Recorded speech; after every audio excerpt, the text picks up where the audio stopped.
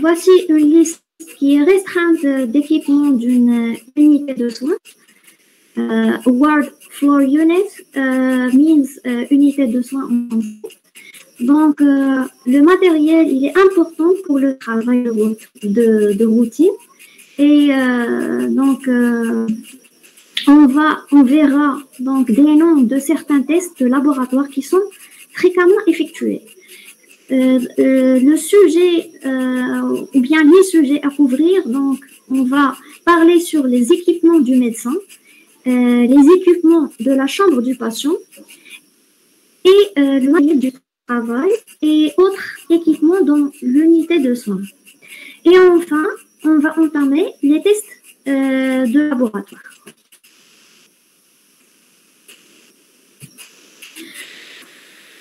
So we will start with the doctor's equipment.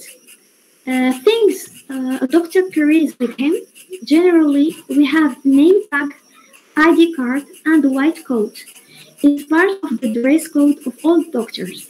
The doctor also has to carry a surgical mask with him all the time. Donc, un médecin porte sur lui. Donc, généralement, on a le badge, le name tag. C'est le badge en français. ID card or identity card. So, c'est la carte d'identité. White coat, c'est la blouse blanche. Donc, ces équipements font partie donc, du code vestimentaire de tous les médecins. Un médecin doit également porter un masque chirurgical, donc surgical mask, en performance avec lui.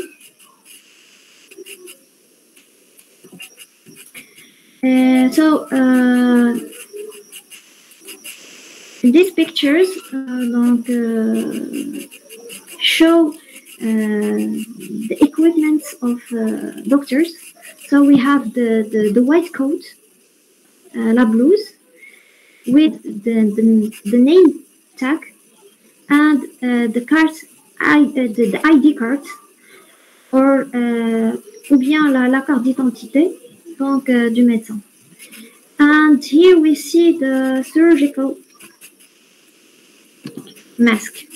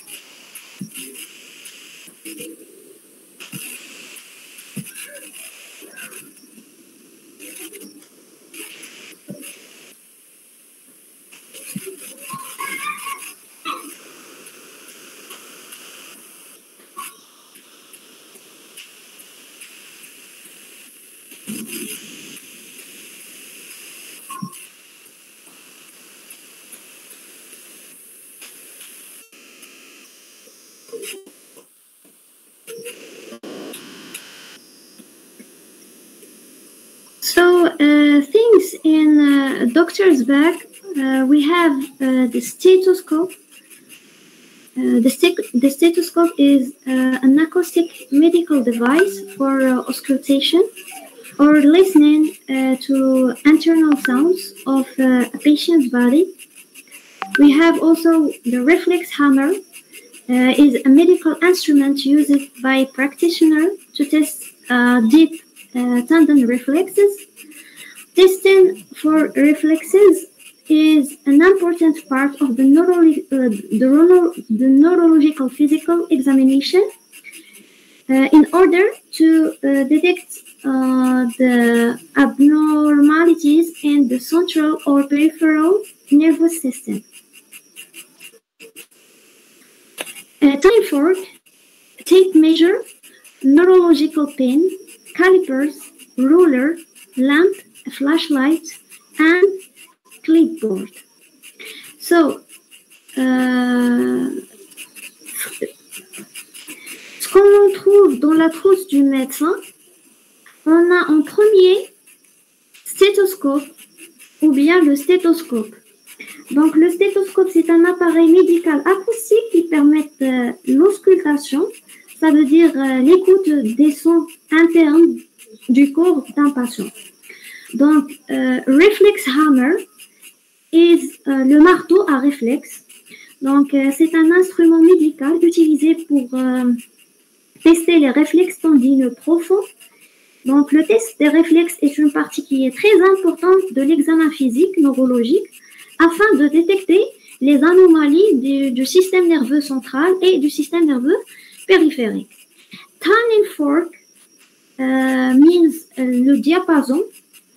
Tape measure, c'est le rubomètre. Neurological pen, c'est l'épingle neurologique. Calipers, c'est les pinces. Ruler, la règle. Lampe, la lampe. Flashlight, la torche. Clipboard, c'est la planchette à pince.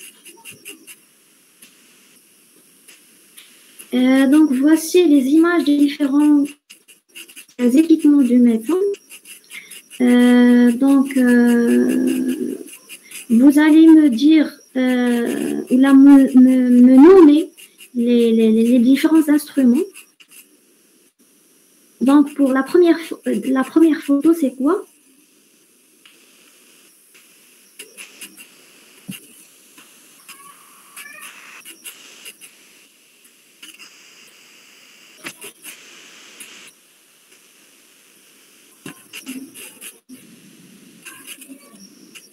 Vous n'arrivez pas à voir le diapo?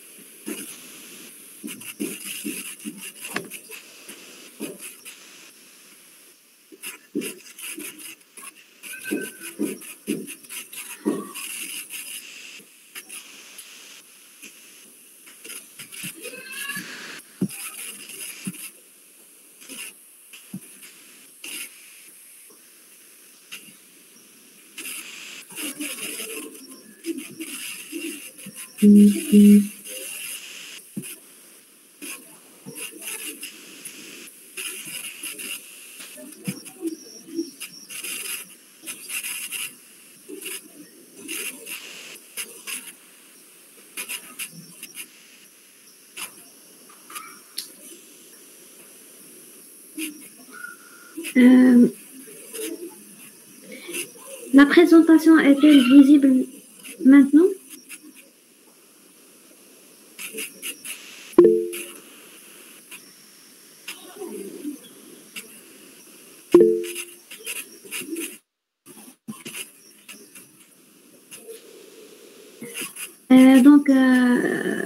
Pour cette photo,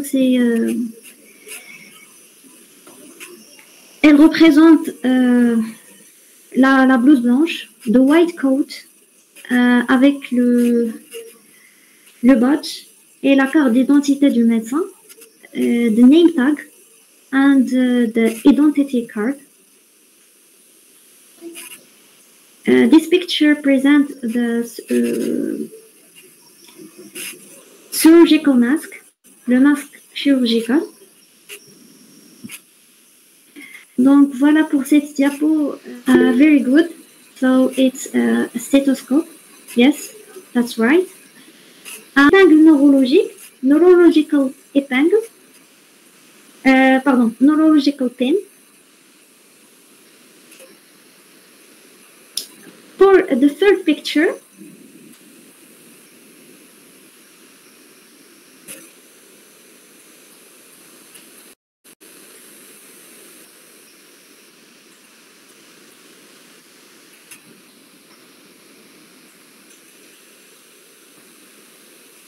il s'agit d'un diapason.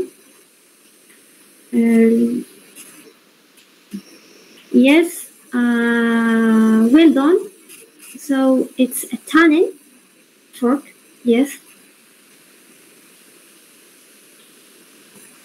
And for the fourth picture, yes, yes, très bien, a ruler, une règle. So, and for this equipment,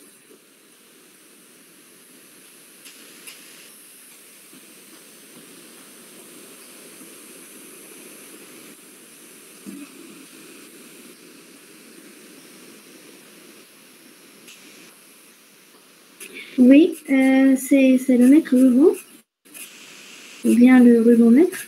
Tape, major. Tape, c'est le ruban, et major, à mesurer. For this equipment, c'est le...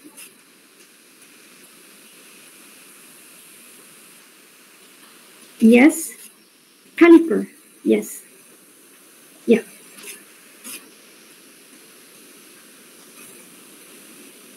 For the next equipment,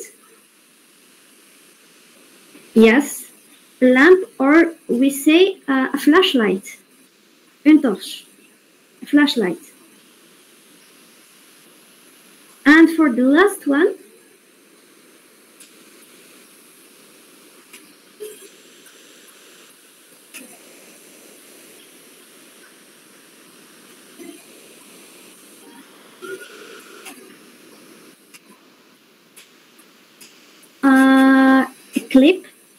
a clipboard.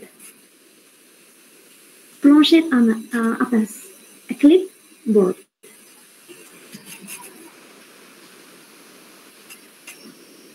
Very good. Continue. Otoscope spicula is a medical device which is used to look into the ears. Ophthalmoscope is a primary instrument used to test the health of an eye during an exam. And the last one is a sphygmomanometer, is an instrument for measuring blood pressure. Pour le premier instrument, c'est l'otoscope. C'est un instrument médical utilisé pour examiner les oreilles. L'ophtalmoscope, donc c'est un instrument primaire utilisé pour examiner les yeux. Et pour le sphygmomanomètre, c'est le tensiomètre. C'est un instrument pour mesurer la tension artérielle. Donc voilà quelques images.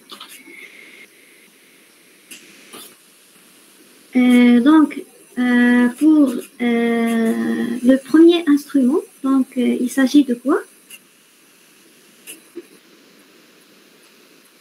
Très bien, otoscope spicula. And for the second one, yes, very good. Ophthalmoscope. And last one, yes, a sphygmomanometer. Très bien.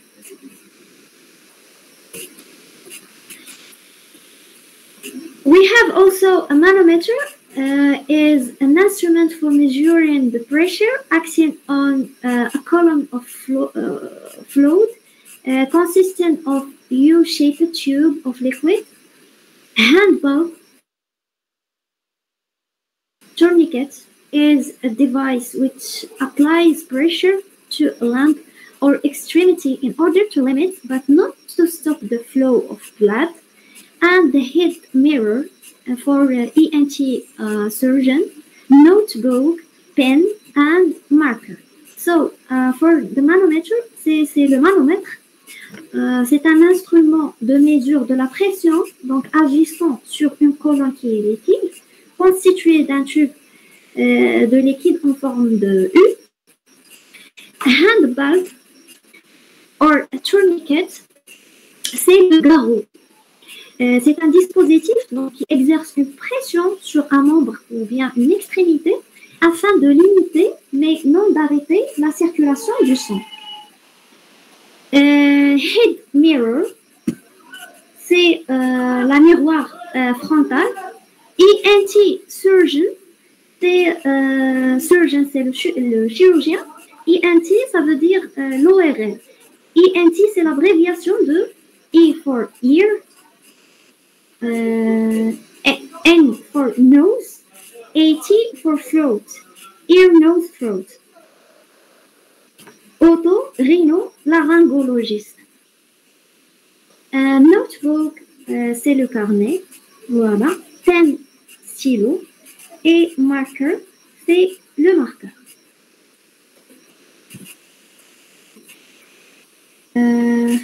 Donc, voilà quelques images. For the first picture, present what? Yes. Très bien. Manometer. Très bien. For the second one,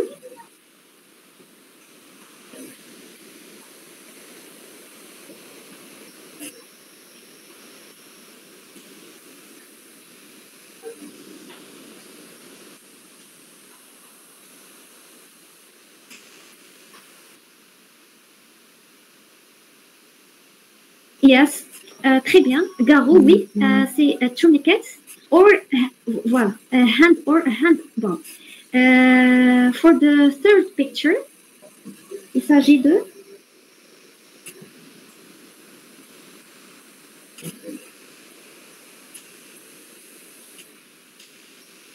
yes, head mirror.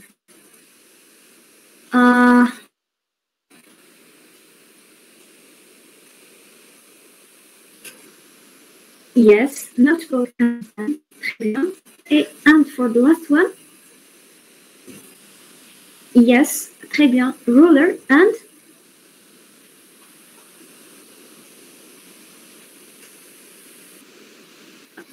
no, not a pencil, but yes, marker. Yes, très bien. Yes, marker.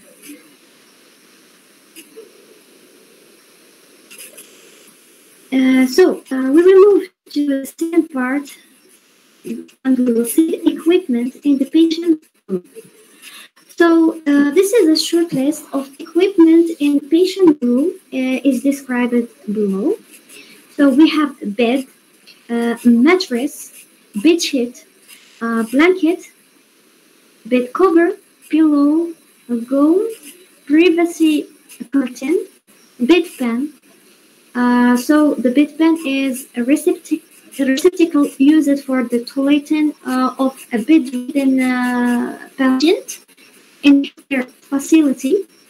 Urine bottle, diaper, heating blanket, heating pad used to heat body parts to manage the pain.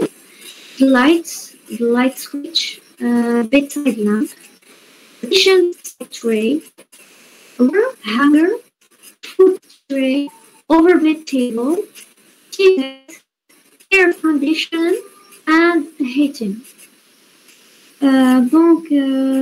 C'est une liste des équipements, des différents équipements qui sont présents dans la chambre d'un patient.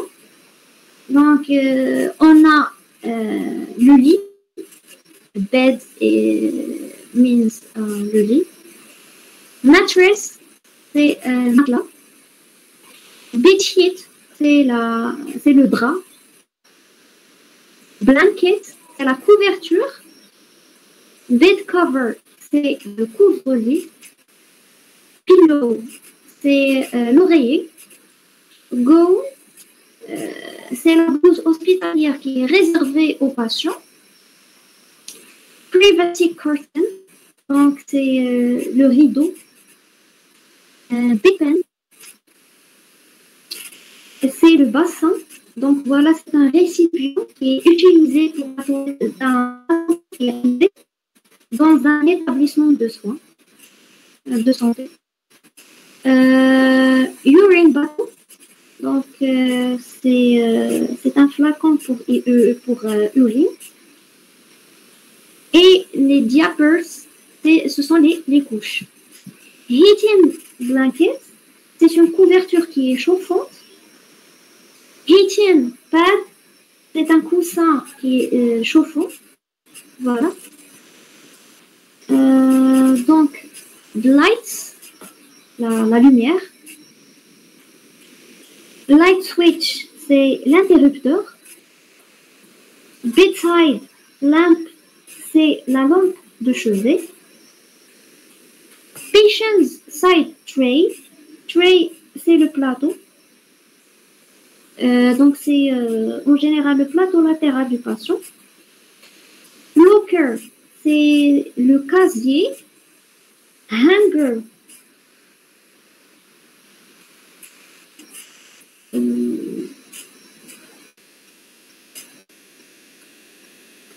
the food tray, c'est le plateau alimentaire. Overbed table, c'est la table de nuit. TV set, c'est le téléviseur. Air conditioning, c'est la climatisation. Heating, c'est le chauffage.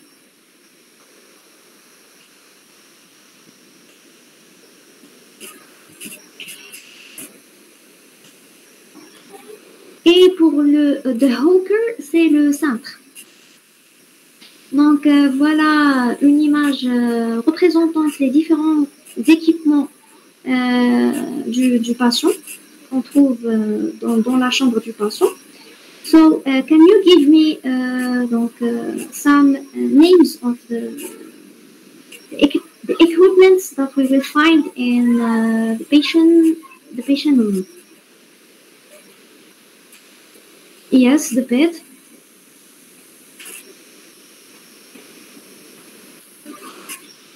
Yeah, pillow, l'oreiller. Très bien. Yes, the bedsheet, le drap, oui. Yes. Well done. The TV set, téléviseur.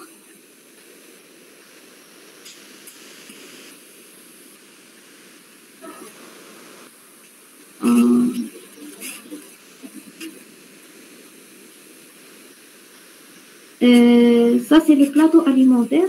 The food tray. Food tray.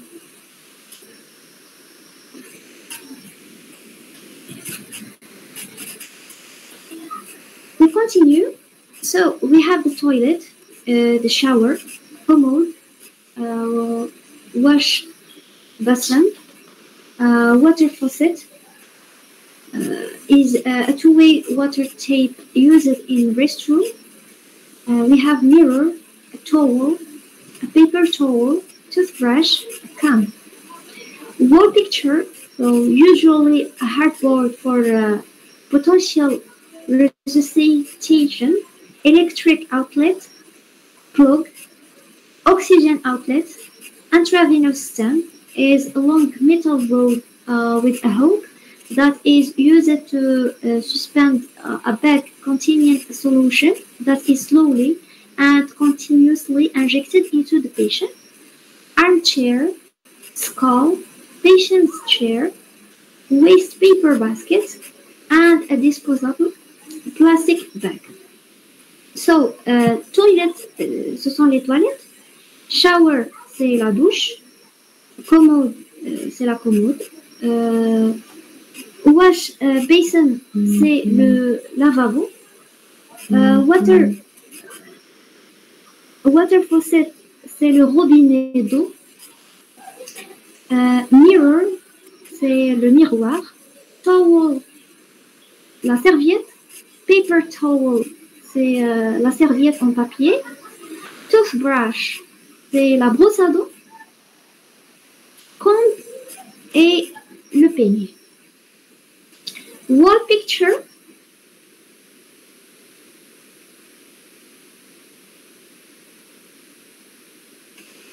c'est le prise électrique.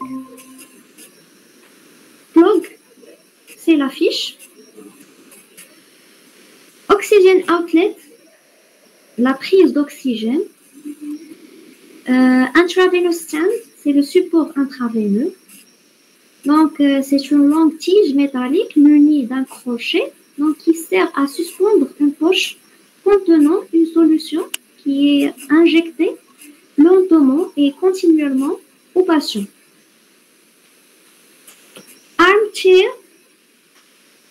donc c'est le fauteuil. Skull, c'est la balance. Patient chair, c'est la chaise du patient.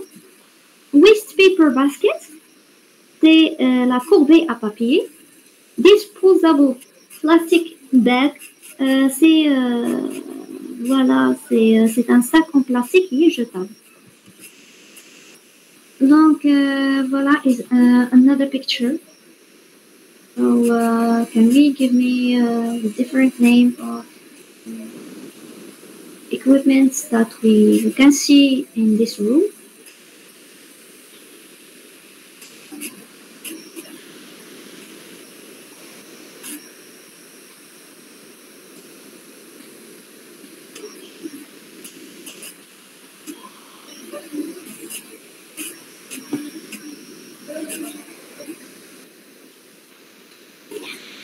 Très bien. Yes. Oxygen outlet.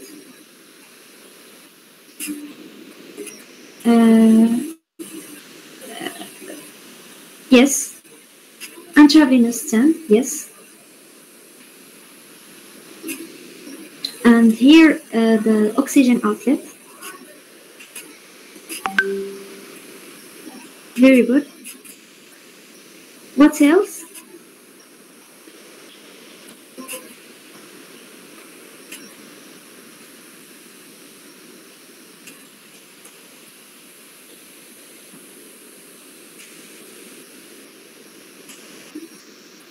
Yes, the toilet. Très bien, toilet.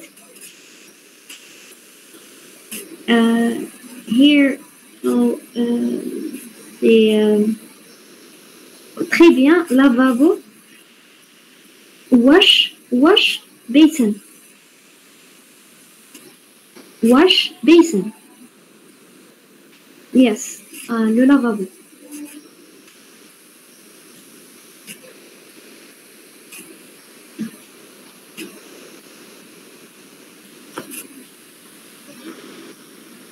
What's more?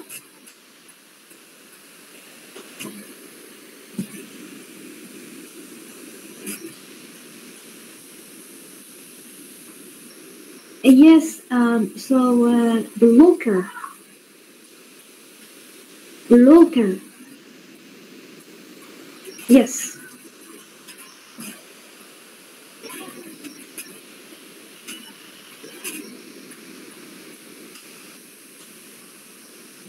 Oui.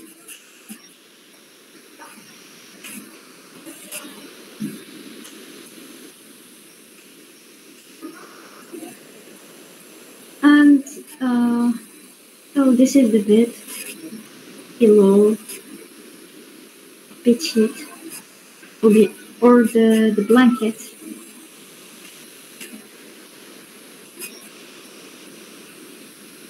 Très bien. The third part is about the working materials and other equipment on the work. So we have a short list of working materials of a healthcare professional. Can be listed like syringe, needle holder, a vacutainer is a blood collection tube used to collect blood samples for laboratory testing. Tube, a cup of tube, and label. Needle dispenser, needle disposal or sharps bin, rubber glove, a sterile gown, a sterile field, face mask, a disposable cap. Donc, c'est une liste du matériel de travail d'un professionnel de santé. Donc, il peut être énuméré comme le suivant. Syringe, c'est la seringue. Needle holder, c'est le porte-aiguille. Vacutainer, c'est un dispositif pour le prélèvement sanguin. Tube, c'est le tube. Cap of the tube, c'est le bouchon du tube. Label, c'est l'étiquette. Needle, c'est l'aiguille. Needle dispenser, c'est le distributeur d'aiguilles. Needle disposal, c'est la poubelle à aiguilles. Sharps bin, c'est la poubelle à objets tranchants. Rubber glove, ce sont les gants en caoutchouc. Sterile gown, c'est la casaque. Sterile field, c'est le champ stérile. Face mask, c'est le masque facial, voilà le masque. Disposable cap, c'est le bonnet jetable.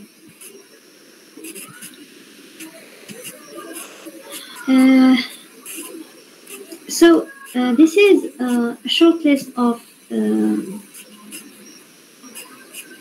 the materials used by the professional in healthcare. So for the first picture, it's très bien. Syringe, c'est une seringue. Syringe, yes.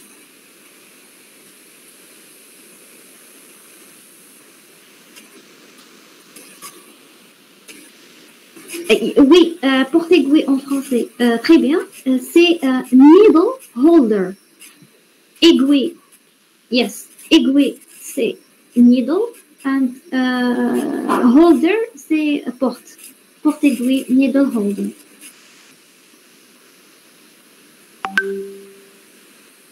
The third picture.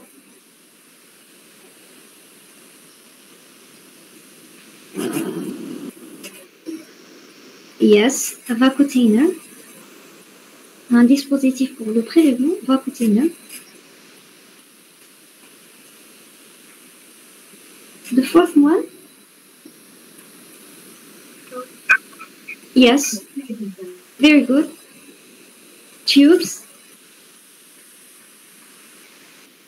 Yeah, yes, yes, a cap tube.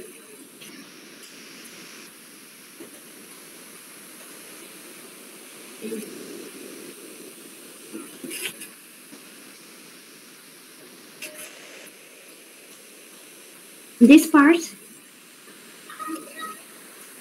this element,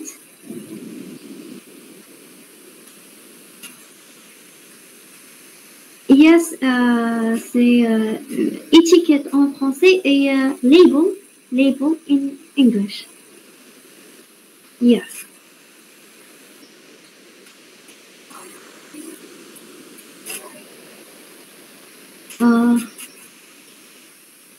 C'est quoi? Yes, ce sont des aiguilles. Très bien. Needles. And for this one,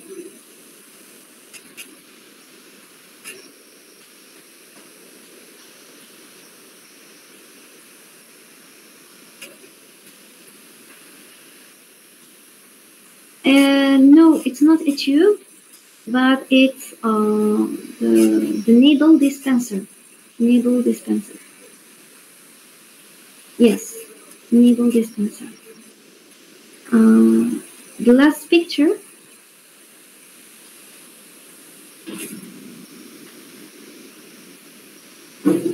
Yes, très bien, very good. It's needle disposal. Or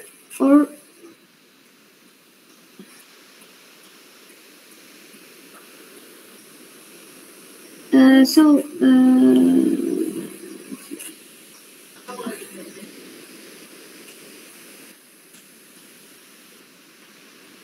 So for the dispenser, c'est comme on dirait a container where we will put the needles.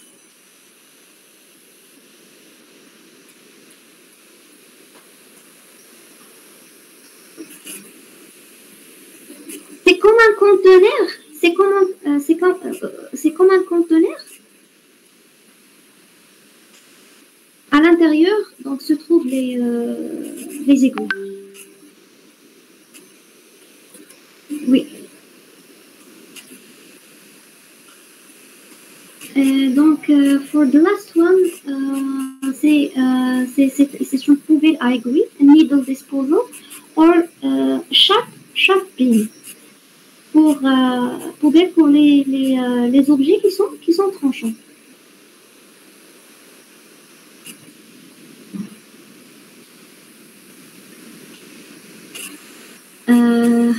So here we have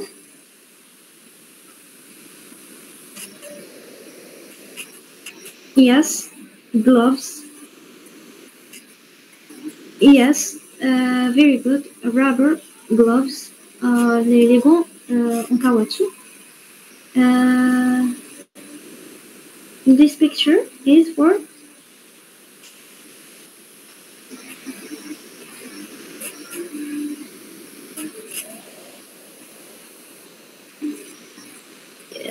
we don't say hospital blues, but we say hospital gown. No, gown.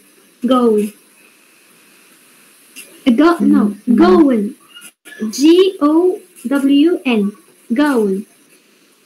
Yes.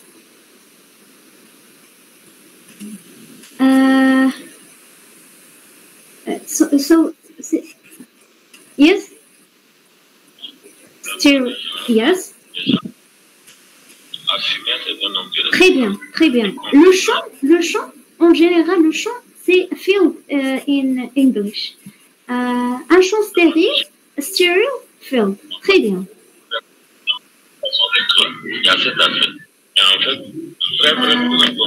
Yes, facial mask. Très bien. Very good. Yes, or chirurgical mask. Very good. And the last one. Yeah. Yes. Très bien. Yes. So this is a disposable cap. Yeah. Yeah. Un bonnet jetable. Très bien. Continue. So we have disinfectant, iodine, betadine is a topical antiseptic that provides infection protection against a variety of germs for minor cuts, scrapes, and burns. Chlorhexidine is a class of drugs known as antimicrobials. It works by decreasing the amount of bacteria in the mouth, swab, a small piece of soft absorbent material used to clean the wounds, alcohol swab, dressing, lubricant, a disposable cloth, and a glass slide. On a le désinfectant. Iodine, c'est l'iode.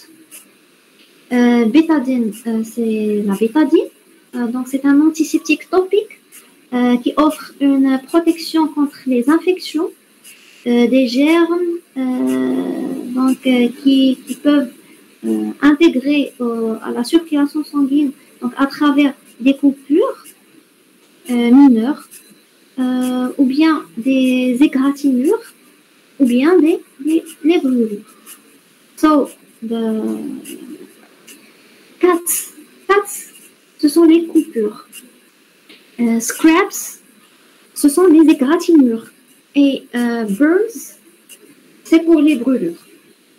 Chlorhexidine, C'est une classe de médicaments connue sous le nom d'antimicrobiens. Donc, il agit en réduisant la quantité des bactéries donc, qui se trouvent dans la bouche.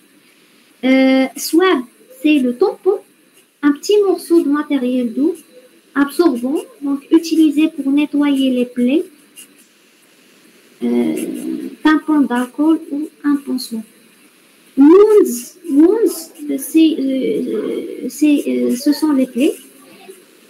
Dressing means un pansement. Lubricant, c'est le lubrifiant. Cloth, disposable cloth, c'est un chiffon jetable. Glass slide, c'est une lame de verre. Glass slide.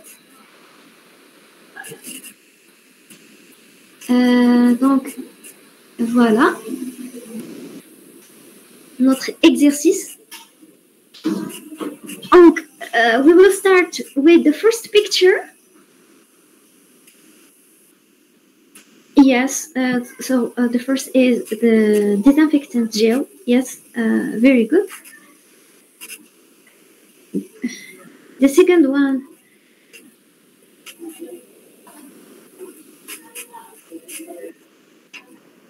Yes, a skin, betadine or iodine. Yes. So sorry for the third picture. I don't know why there is no color.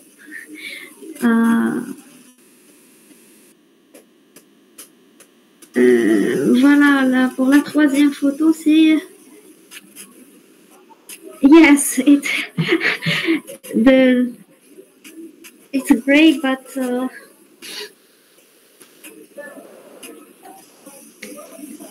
so it's betadine, and the original picture was yellow, not gray. The fourth one.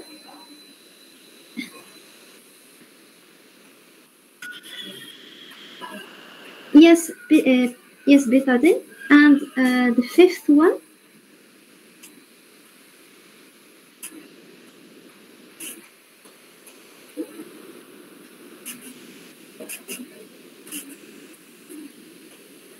It's a yes, towels or cloth. Cloth.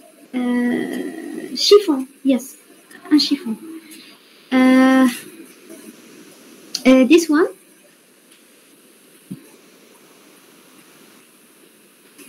Or chlorhexidine. Yes, chlorhexidine. Très bien.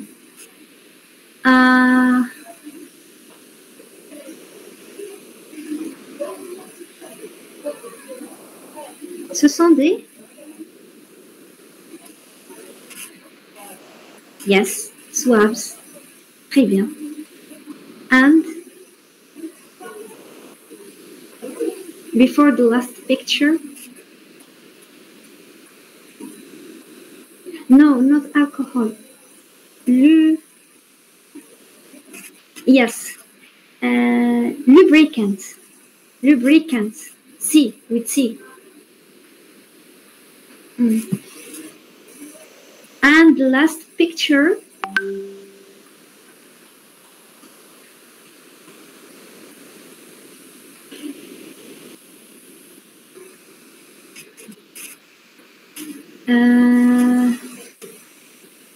Ce sont des lames. Voilà, des lames de verre. Verre, it's a glass in English, and la lame, c'est slide. So we say a glass slide. Yes, glass slide.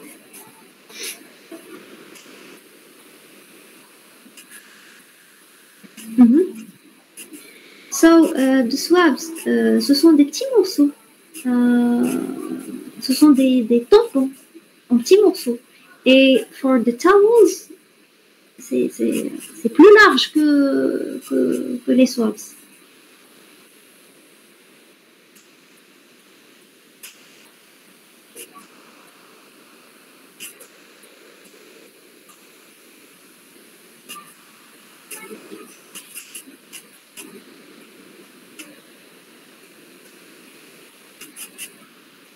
Swabs, donc concrètement parlant, ce sont les compresses.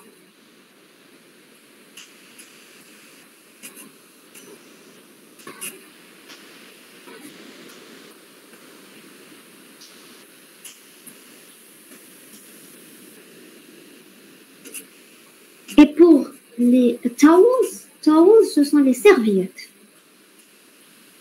So that's the difference between the two. And comparing the size between the towel and a swab is small and the towel is very big.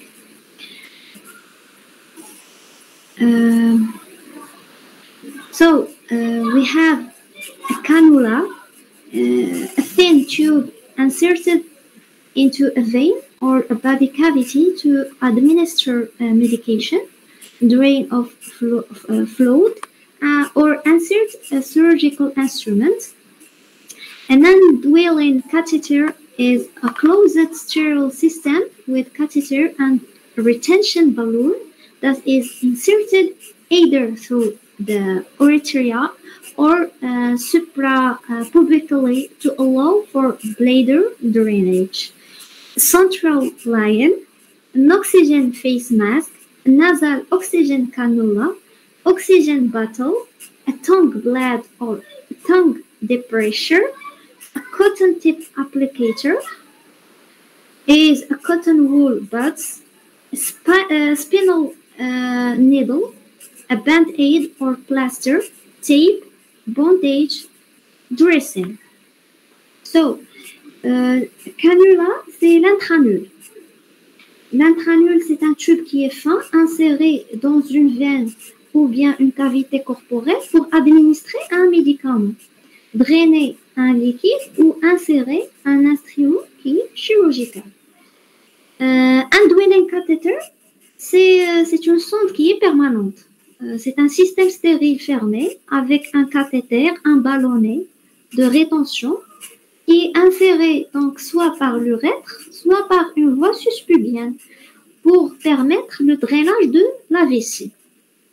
A bladder means la vessie. Central line, c'est le cathéter central. Un oxygène mask, face mask, c'est le masque à oxygène. Un nasal oxygène cannula, c'est les lunettes nasales. Oxygène bottle, c'est la bouteille d'oxygène. A tongue blade or a tongue depressor, ce sont les abaissalons. A cotton tip, c'est le coton-tige. Spinal needle, l'aiguille spinale. A band-aid or plaster, c'est le sparadrap. Tape, c'est la bande. Bandage, c'est le bandage. Dressing, c'est le pansement. We'll move on to our exercises. So, the first picture. Très bien, a cannula, une intranule. And the second one.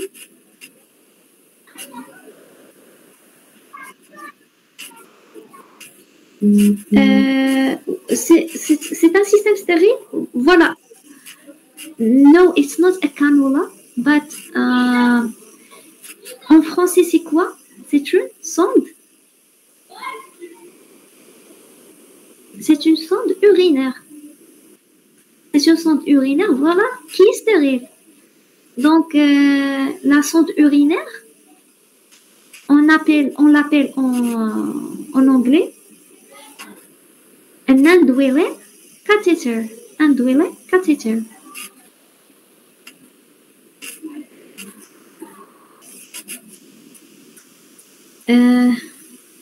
The third one, très bien. Central line, c'est un cathéter central.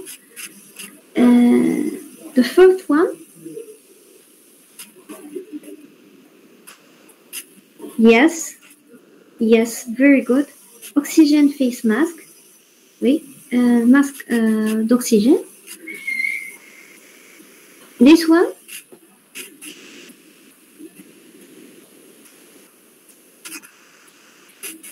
we see tubes or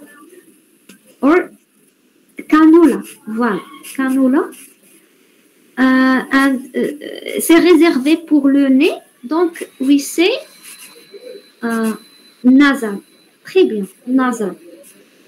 Donc ce sont les lunettes d'oxygène, voilà. Nasal oxygène cannula. Donc voilà, tongue, blade or the pressure. Très bien, very good. Abyss long.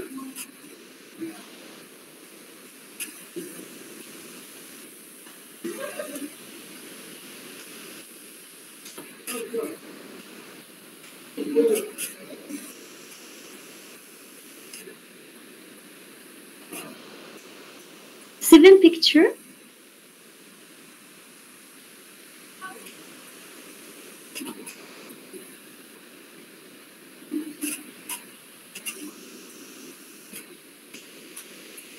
Coton-tige, cotton,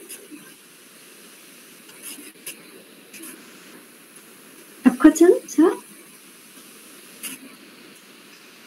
Yes, a cotton type applicator.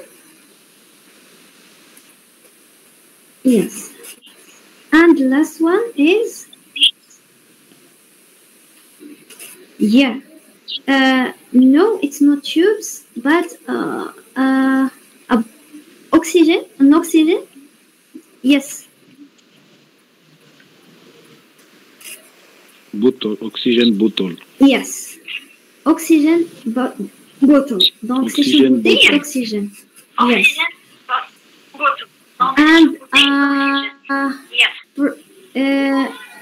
And for this one is a tube. A tube. Yes, oxygen tube. Très bien.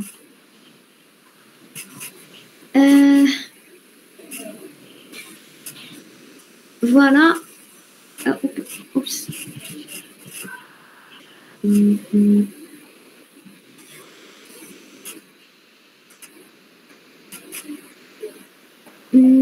It's not cannula, but c'est une aiguille. Voilà, spinal. Spinal. No, not cannula, but aiguille en anglais, c'est quoi? Très bien, très bien. Needle, très bien. Donc, voilà. Aiguille. Yes, very good. Spinal, needle, très bien. For the second picture,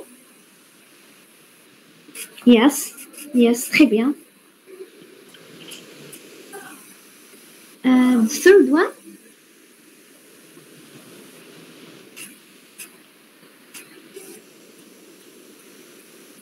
is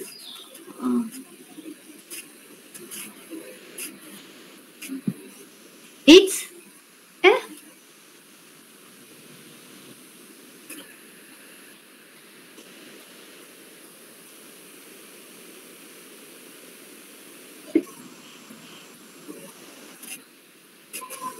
white tape.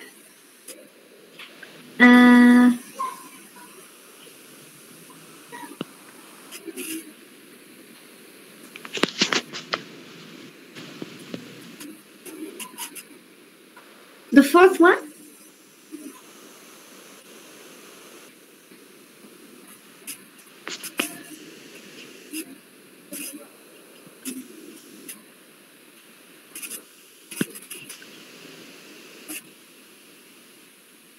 Voilà un pansement. Pansement, c'est dressing. Dressing, c'est this one. This one is the dressing. And for the small ones, c'est a plaster or a band-aid. Band-aid.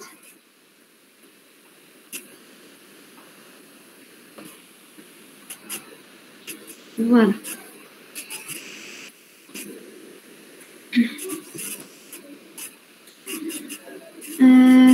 Continue. So, short list of other equipment on the world is given below. So we have the chart, previous medical records, intravenous bottle, intravenous pole or drip stand, intravenous line, intravenous piggy bag, intravenous pump, pill, tablet, capsule, powder, drops, ointment, lotion, adapter. Heparin lock flash is used for flashing an intravenous catheter, which helps prevent blockage in the tube after you have received an intravenous infusion. Ampoule viral tray, so is used for secure packaging of different medical vials and normal saline.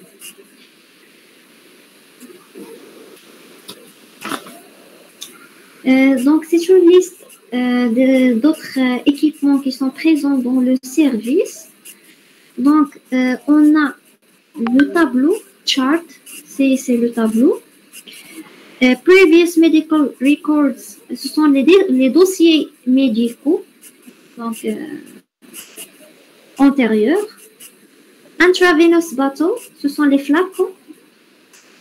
Intravenous pole or drip stand, les potences. Intravenous line, la tubulure.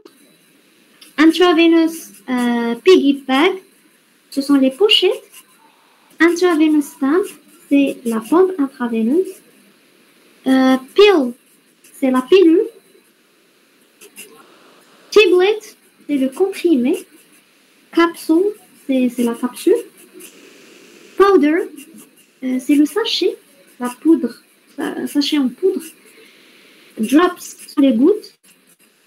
Ointment, c'est la pommade. Lotion, c'est le lotion. Adapter, c'est l'adaptateur. Heparin lock flash, c'est la solution de rinçage hépariné. C'est une solution utilisée pour rincer un cathéter intraveineux, ce qui aide à prévenir donc l'obstruction du tube après une perfusion qui est intraveineuse. Ampoule, c'est l'ampoule. Viral tray, c'est le plateau qui est utilisé pour l'emballage sécurisé des différents flacons médicaux.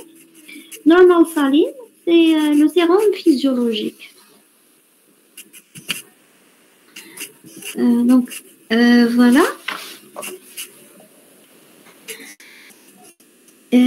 So, the first picture represents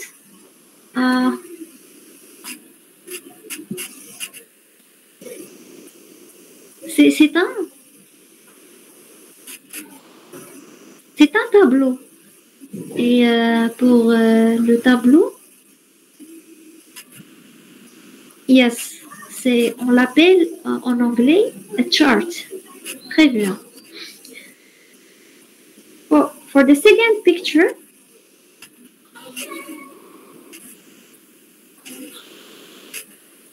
yes, a bottle. C'est intravenous bottle. Très bien, c'est un flacon. Voilà. Donc, for the third picture, so we have What we call it? Yes. Très bien. Intravenous stent or intravenous pole. This one? Yes. Intravenous piggyback. Yeah. Très bien. Intravenous line. C'est une tubulure. Voilà. C'est là.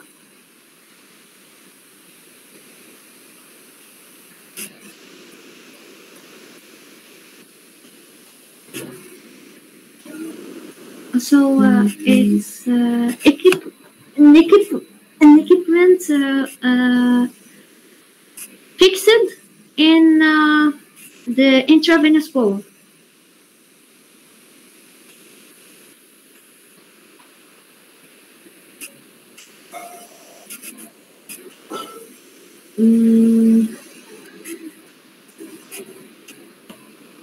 Donc, pour cet appareil, c'est une pompe, un intravenous pump.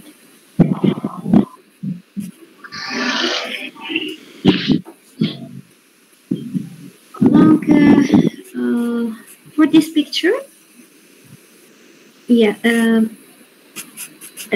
this one is a capsule, but this one is a yes, pill. Très bien, pill.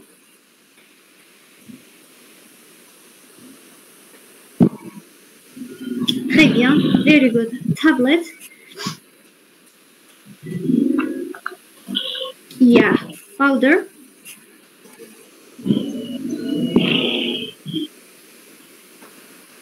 Yes, drop.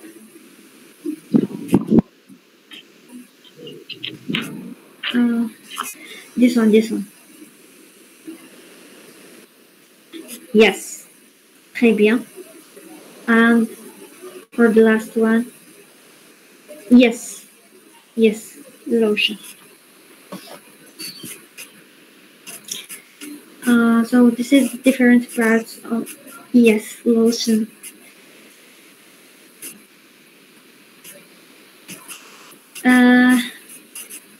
Yeah. So the first picture represents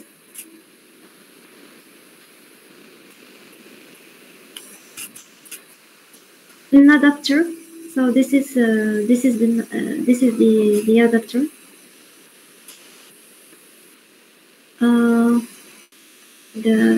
The second one. Yes, très bien. Heparin lock flash. Yes. The third picture is yes, très bien. Un pot.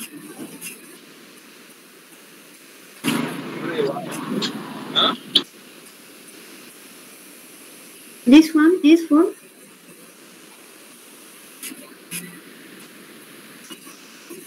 yes, c'est un support, oui. Donc for packaging, and we name it viral tray. A viral tray. And last one is for yes, normal saline. Très bien.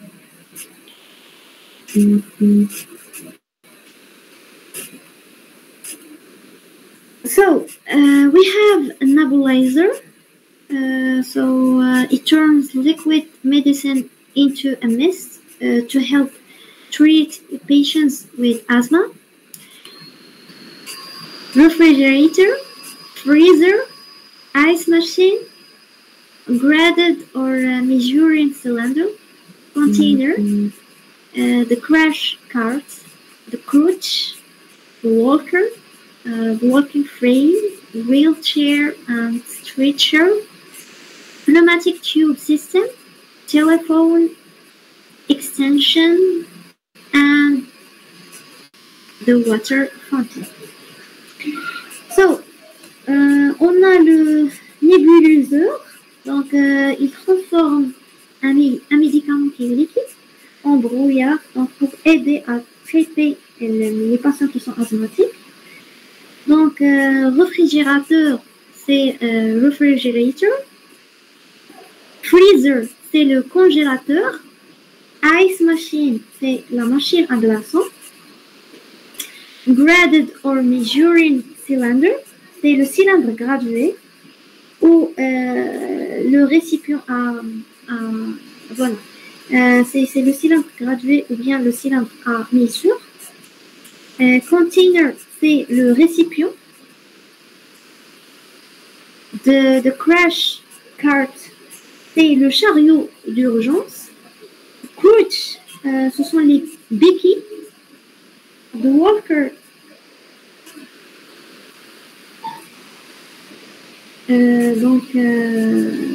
déambulateur.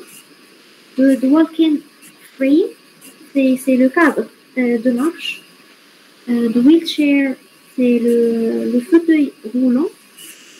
Stretcher, c'est le brancard.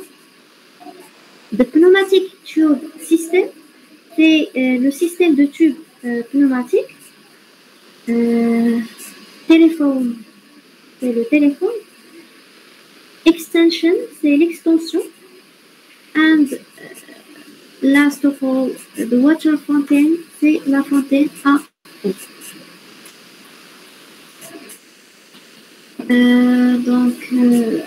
So we will start our exercise. So the first picture represents, yes, très bien, nebulizer. The second one, très bien, refrigerator.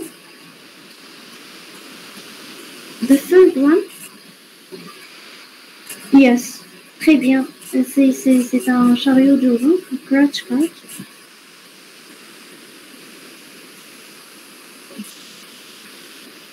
Yes, graded cylinder. And what the last one is? Yes, container. Très bien. Very good.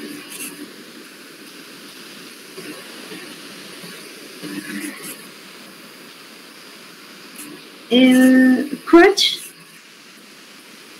Voilà, the first one is a crutch, les béquilles.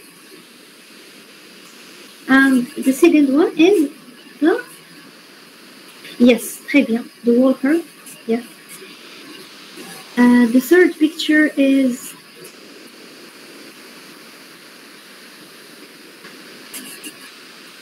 the pneumatic tube system. Here, this one is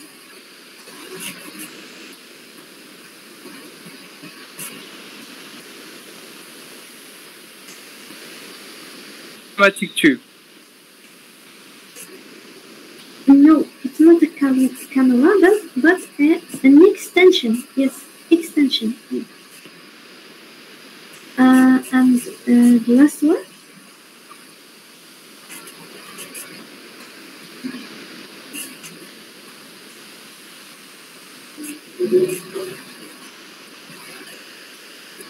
Yes, the last one is for the water fountain.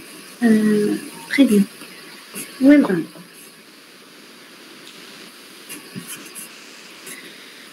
The last and the fourth part is about a laboratory test. We have a list of some frequently performed laboratory tests is given below. The first one is the hemogram, a group of tests performed on a sample of blood. So we have the CBC, WBC, and the SR. So CBC is complete blood count. The WBC is a white blood count, and ESR is erythrocyte sedimentation rate. The urinalysis is used to detect and manage a wide range of disorders related to urine, such as urinary tract infections, kidney diseases, and diabetes.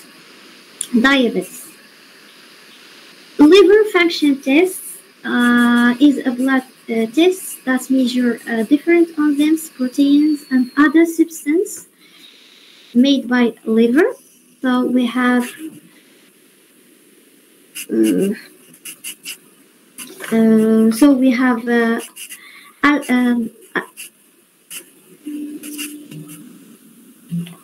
ELT, EST, EP protein, albumin, bilirubin total, and direct.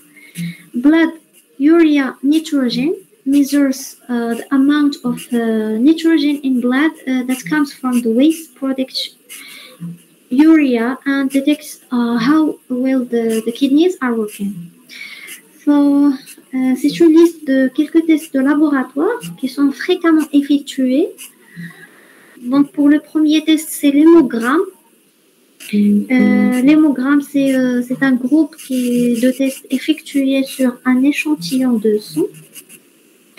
Le deuxième test, c'est l'analyse d'urine. Urinalysis.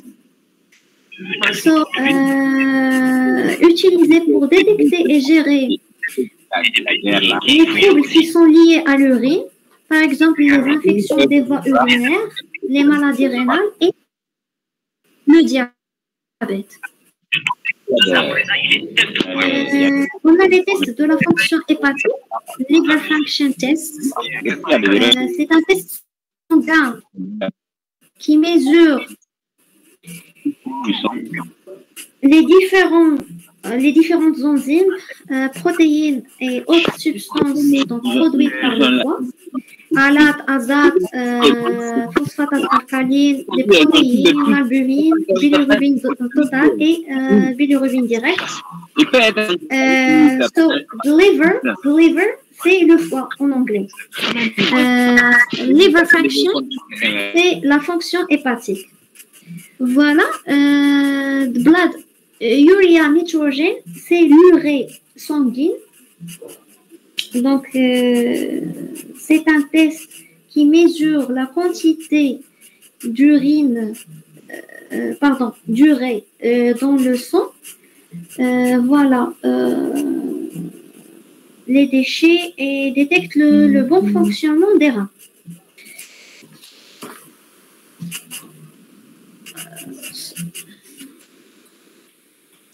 Donc, so the first picture represents the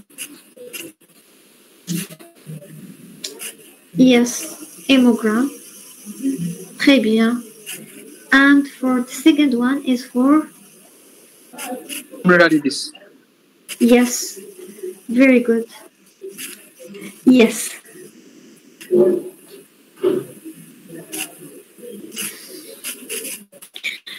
So we have the blood chemistry test, commonly referred to as Chem 7, because it looks at 7 different substances: sodium, potassium, chloride, bicarbonate, and also the BUN, creatinine, and glucose. Found in the blood is one of several tests that are routinely performed after surgery to make sure the patient is well in the days following surgery. So the blood chemistry tests, c'est l'ionogramme sanguin. Donc c'est un test qui examine 7 substances. Donc on a le sodium, le potassium, le chlore, le bicarbonate, ACO3-, l'urée sanguine, le créatinine et le glucose. Donc, qui sont présents dans le sang. Et un des nombreux tests qui sont systématiquement effectués après l'intervention chirurgicale, donc pour s'assurer que le patient se porte bien dans les jours qui suivent l'opération. Thyroid function tests are used to help diagnose the disease and increase thyroid function, hypothyroidism and hyperthyroidism respectively, which can be due to a variety of thyroid diseases or occasionally disorders of the pituitary gland. So, ce sont les tests de la fonction thyroïdienne.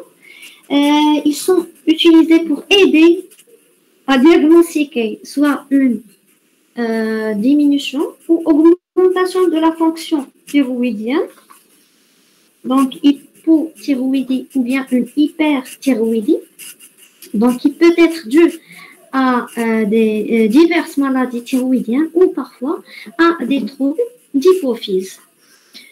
Arterial blood gases measures oxygen and carbon dioxide levels in the blood and also measures body's acid-base pH level and shows how well the lungs, heart and kidneys are working. Donc voilà, c'est la gazométrie du sang artériel.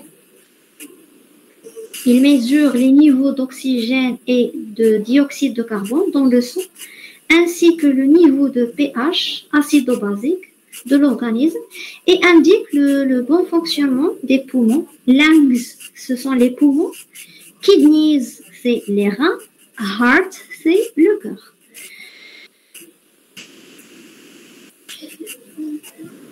Voilà.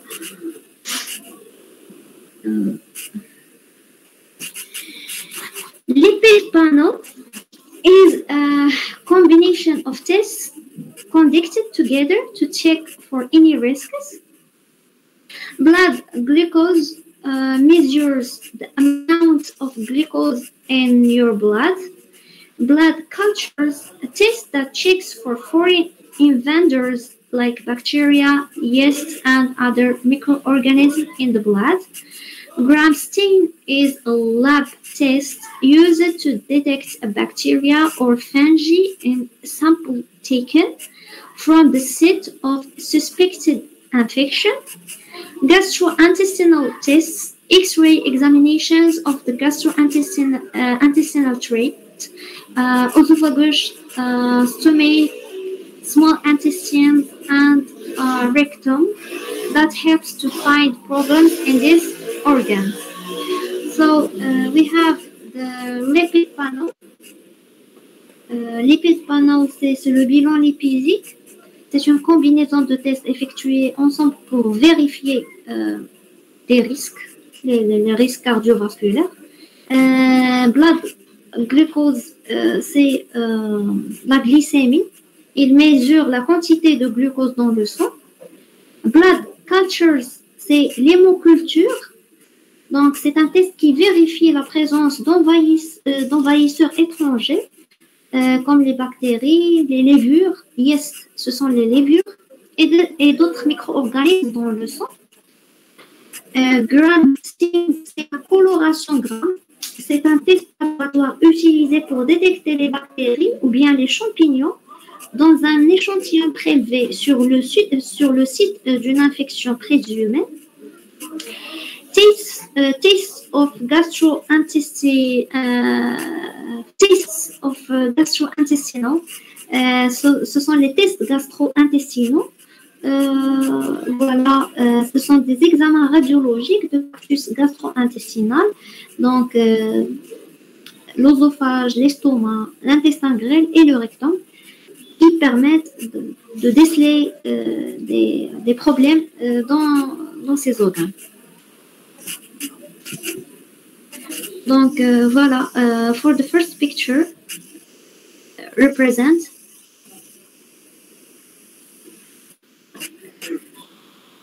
très bien, gastrointestinal test, yes, very good. And for the second one is for,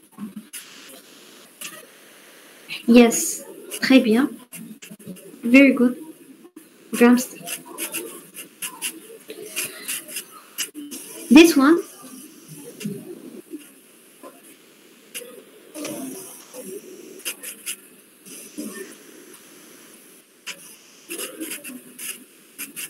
blood cultures. Yes, very good.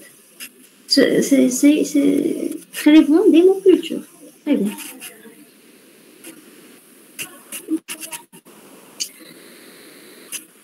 The pituitary function test is a recently performed blood test to detect excess or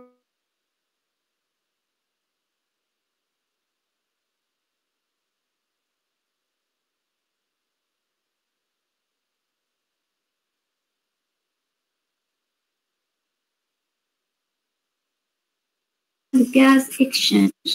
So, pour le premier test, c'est le test de la fonction hypophysaire, pituitary function test. C'est un test qui est sanguin, effectué à plusieurs reprises pour détecter un excès ou bien un déficit d'hormones libérées par la glande pituitaire. Pulmonary function test, ce sont les tests de la fonction pulmonaire, un ensemble de tests qui mesurent le volume, la capacité, les débits et les échanges gazeux des poumons. Volume, c'est le volume.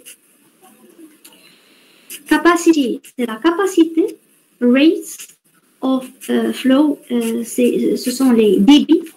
Gas exchange, c'est les échanges gazeux. For the renal function test is simple blood and urine tests that can help identify problems with kidneys. Ce sont les tests de fonction rénale, des analyses de sang et des urines, donc, qui permettent d'identifier les problèmes rénaux. Coagulation tests are a combination of tests that measure the blood's ability to clot and long it takes. Testing can help assess your risk of excessive bleeding or developing clots. Donc, ce sont les tests de coagulation. C'est une combinaison de tests qui mesurent la capacité de sang à se coaguler et le temps que cela prend. Donc, les tests peuvent aider à évaluer le risque de saignement et ou bien le risque de développement de cailloux. So for the clots means les cailloux sanguins, clots. And excessive bleeding, c'est l'hémorragie.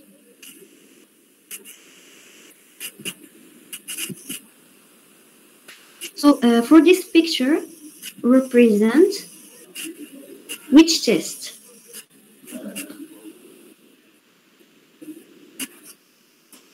Yes, so it's for pulmonary function tests. Très bien.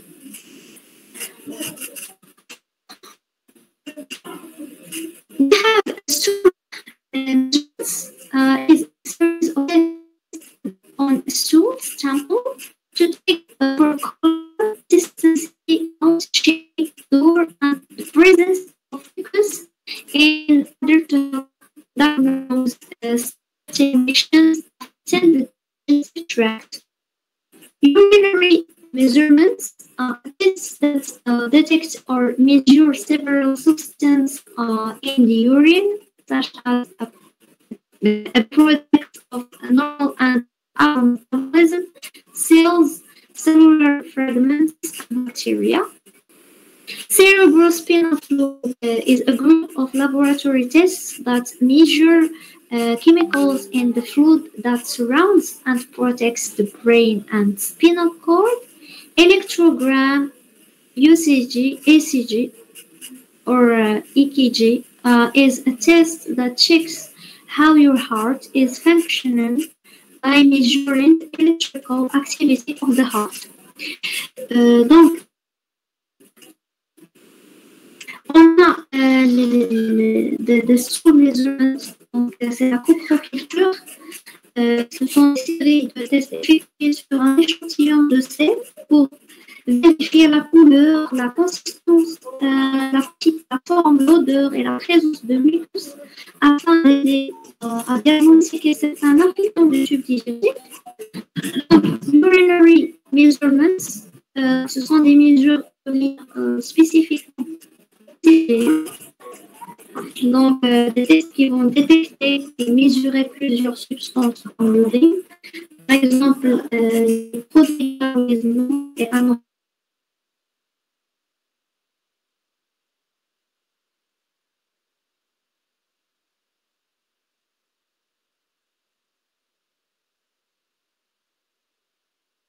substance chimique présente dans le liquide qui entoure et protège le cerveau.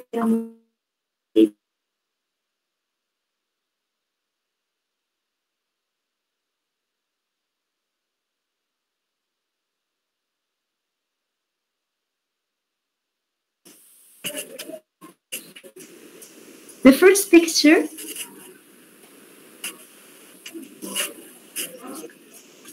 yes, is a stool measurement, and the second one is for Electrocardiogram. yes, yes, yes.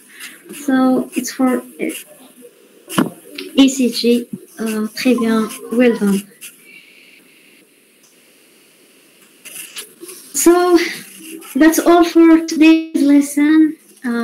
Thank you a lot for your presence and for your time and for paying attention. I hope you found today's lesson valuable, and remember to review the material we covered for today. And if you have any question, you are welcomed.